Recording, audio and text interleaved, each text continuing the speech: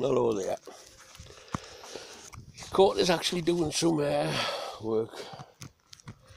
This is what's going to end up being me Viking tent.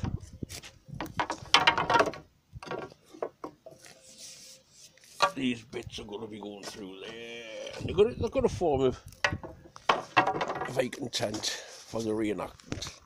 I can't do the combat and stuff like that, but I can do the living history, and that's what's enjoyable. Being able to make stuff myself. I'm also working on one of my swords, which the balance was all wrong on it.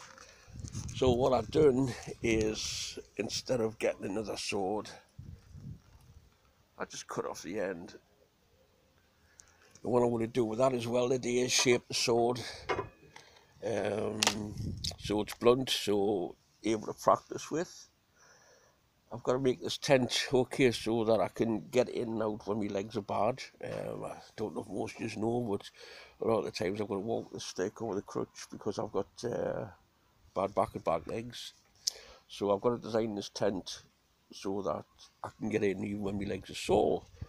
I'm making this as they would have done in the old days, by going by my own plans, not going off any written plans, because they didn't have any written plans, just went through experience. And this is what I'm going off. I'm going off experience, tents that I've seen in the past, and trying to make this accurate, as authentic as I can. So I will get back to work.